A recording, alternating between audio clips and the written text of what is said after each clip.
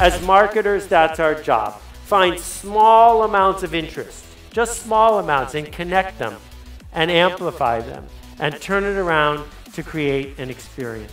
The opportunity is to earn permission instead, to deliver anticipated, personal, and relevant messages to the people who actually want to get them. What you paid for is the story.